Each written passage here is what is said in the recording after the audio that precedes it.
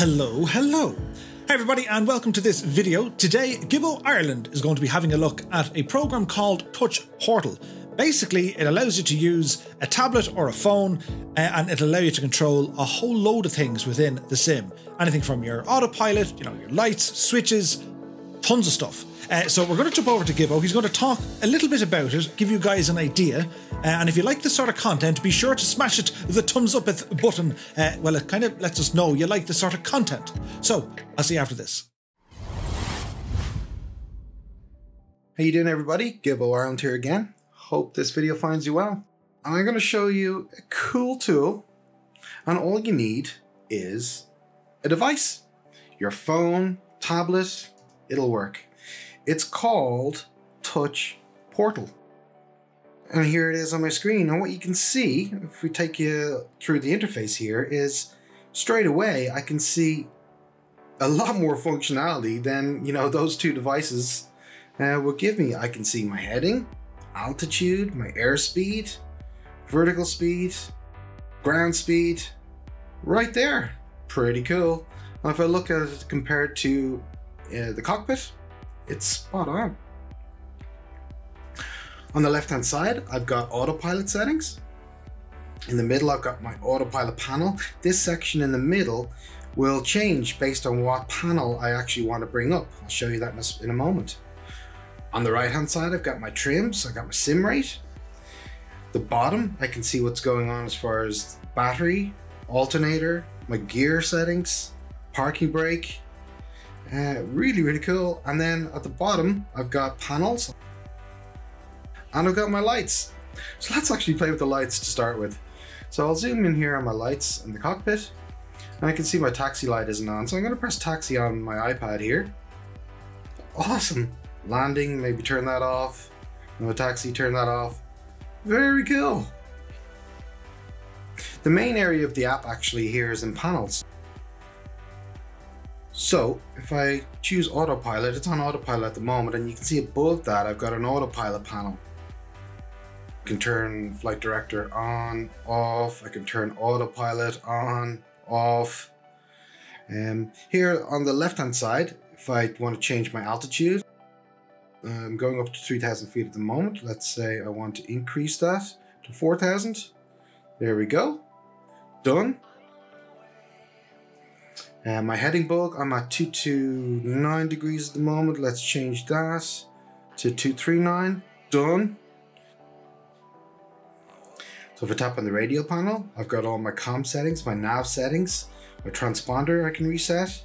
Right there, ready to go. I can swap comm channels really easily.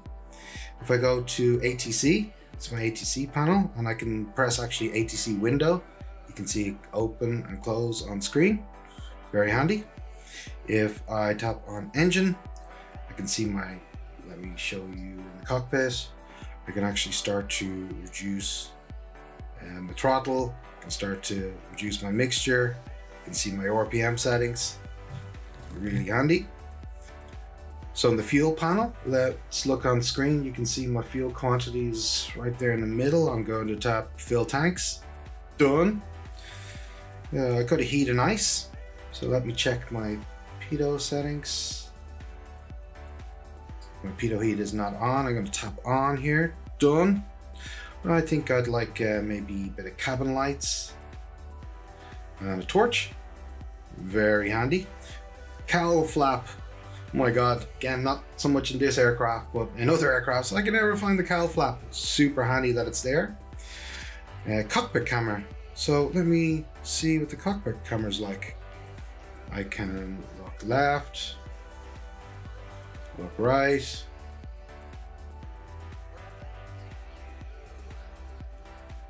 And the best part about this is it's fully customizable. So for me, face tracking start stop has been a button that I have added in order to allow me very easily enable or disable track IR, which I use now and then. So this is the app I use, Touch Portal, and it involves installing a small little tool on your PC. Let me open it up for you here, as well as obviously the app on either your Android device or your iOS device. What's really cool about it is that you can actually straight out of the box install any additional plugins that you like. So it's not just flight sim usage. You could have it for OBS, you could have it for Twitch, you could have it for Philips Hue if you wanted to control your lights. So you can really start to program it and set up the buttons to do anything you like, and a macro as well, meaning you press a button once and it might do multiple activities. Very, very cool. The app is free, which is great news. Can't get more affordable than free. However, that only allows you one page. If you want to have more pages, so you can have one page for flight simming, one page for other things, there's a one-off purchase of $12.99. Pretty good. So let me show you a little more about how it works. So if I go to my flight sim page, I can actually change any of these buttons to do whatever I like. So if I show you the face track button that I added, for example, really all this is doing behind the scenes is a keyboard combination. Alt plus open bracket will enable or disable my face tracking. And that's how customizable and simple it is. But there's a ton more you can do here and really go deep into it doing multiple different things for you, which is pretty awesome. To make your life even easier, this particular page is available for free and really gets you going right out of the box without much setting up involved. To do so, there's this GitHub link, which is in the description below. Click go to file, and then once you go back into the app, you click on manage and then import page, and it brings this in right away for you, and then you can customize it as you see fit too. If I show you one of my other pages, which I'm playing with at the moment, it doesn't look so good, but I can mute my volume, I can put on my landing lights and all my lights when I'm ready to go in for landing. I can hibernate my PC, I turn on my lights on or off with this button. I need to make it a bit more pretty, but you can see really how customizable you can make this app. Pretty awesome. So as I say, it is available for free on Android and iOS with a one-off purchase of around $13 if you wish to add multiple pages. Thanks for watching, everybody. Hope you found this video useful. Till the next time, take care.